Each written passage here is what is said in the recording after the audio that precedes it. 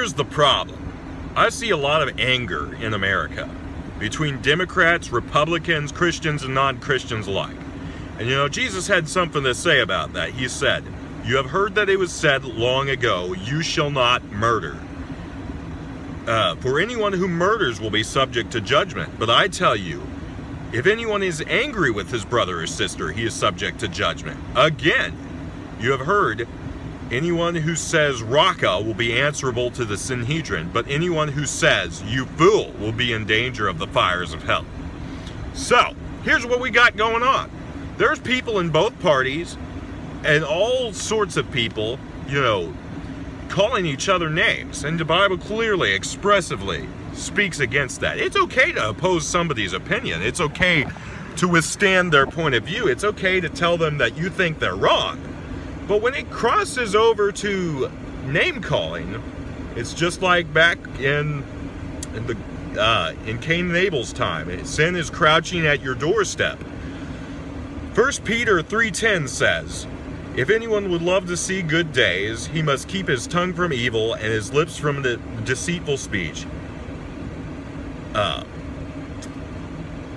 He must turn from evil and do good, seek peace and pursue it. For the eyes of the Lord are on the righteous, and his ears are attentive to their prayers, but the Lord's face is against those who do wrong." Now the problem is not just some political stance. There's more to it than that. You know, it's a me, myself, and I problem. It's a problem with pride. People don't ever want to be wrong, especially in this country. You know, even if, you know, they're mostly right, you know, none of us wants to humble ourselves and admit where we have faults and shortcomings. And, you know, pride goes before destruction and a haughty spirit before the downfall, as Proverbs says.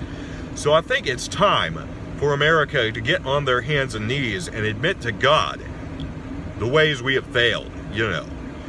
There is no reason for name calling. There is no reason to be divided as we are. I mean, really, we're just acting, a lot of people are just acting like a bunch of children because they aren't getting what they want. And ultimately, the Lord is in charge. And I think, you know, it just crosses the line when I see anybody, you know, call a person a name, idiot, stupid, or any of those other things just because they don't like the other person's point of view. And this should definitely not happen between Christians, especially not. It starts with the church. Once people see the church and the people of Christ acting in such an honorable way, they'll have nothing bad to say. I mean, even if they try to find bad things to say, you know, Paul says, or Peter it was, said, "Live your lives in such a way among the Gentiles, though they be those who accuse you of doing evil, they'll be put to shame because of their slander." And I think it's time for, you know, it starts with the body of Christ. You know, we're the representatives of Christ. We should live our lives in such an honorable way that they have no reason, they can't find any reason to accuse us of any wrongdoing. That way, you know, when they bring the accusations, they won't have anything. We can't give them ammunition, you know. That's just the way it is, you know. So, God bless. Have a good night.